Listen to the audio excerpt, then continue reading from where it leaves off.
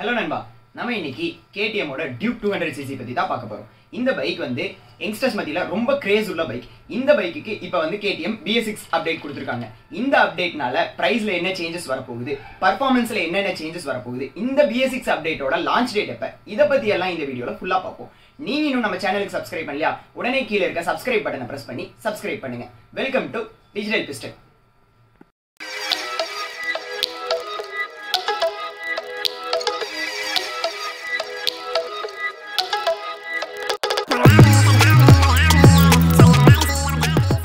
Duke இந்த bike தான் KTM India ஃபுல்லாக பாப்புலர் ஆகிறதுக்கு முக்கியமான காரணம். இந்த பைக் லான்ச் ஆனதுலேருந்து நல்ல சேல்ஸ் நடந்து இந்தியா ஃபுல்லாக நல்ல பேர் எடுத்துச்சு.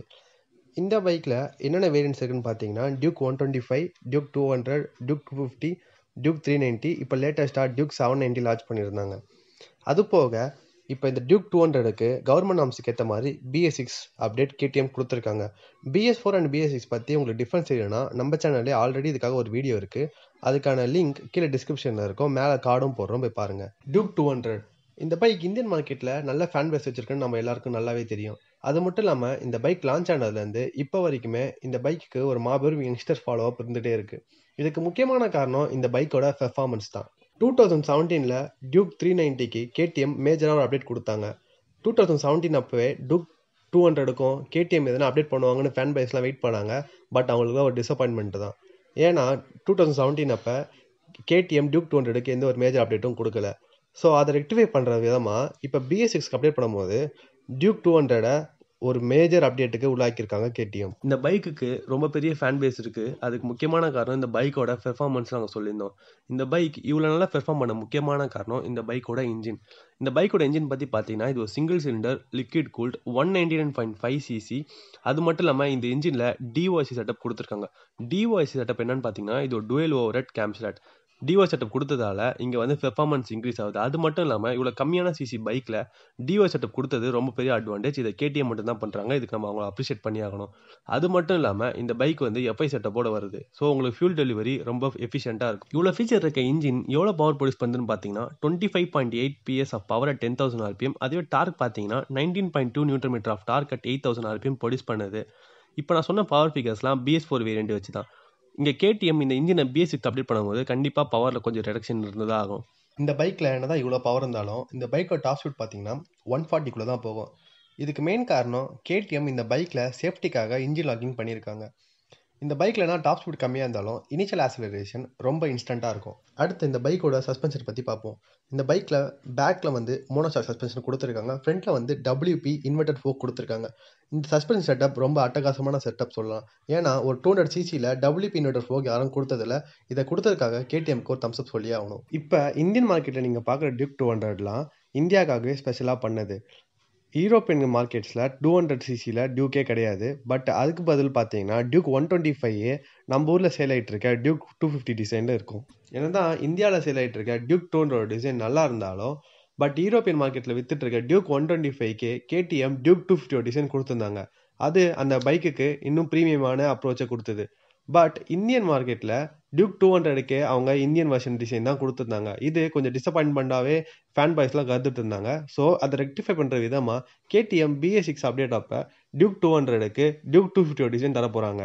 ஸோ இந்தியன் டியூக் 200 பொறுத்த வரைக்கும் ஃபேன் பாய்ஸ்க்குலாம் சின்ன வருத்தமே இருந்துச்சு. என்னன்னா இன்டர்நேஷனல் மார்க்கெட்ஸில் அவ்வளோ சூப்பராக தரும்போது ஏன் இந்தியன் மார்க்கெட்ஸில் KTMால் தர முடியலன்ட்டு. ஸோ அந்த ஒரு சின்ன வருத்தத்தை போக்குற மாதிரி இந்த BS6 அப்டேட்டில் ஃபேன் பாய்ஸ்லாம் கேட்ட மாதிரி டியூக் 200க்கு இன்டர்நேஷனல் மார்க்கெட்ஸில் இருக்க டிசைனை இங்கே KTM தர போகிறாங்க. KTM டியூக் 200க்கு டியூக் 250 டிசைன் தர்றது ஒரு அட்வான்டேஜ் தான். ஏன்னா டியூக் 200 எடுத்துக்கிட்டிங்கன்னா அதோட பாடி வந்து ஃபைபரில் பண்ணுது.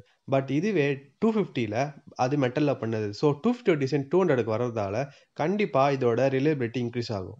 டியூக் 200க்கு KTM இன்டர்நேஷனல் மார்க்கெட்டில் இருக்க டிசைன் கொடுக்கறதால இனிமேல் டியூக் 200 பார்க்க நம்ம இந்தியன் மார்க்கெட்ஸில் ஆல்ரெடி அவைலபிளாக இருக்க டியூக் 250 அண்ட் டியூக் 300 டிசைனை மேட்ச் பண்ணுற மாதிரி இருக்கும்.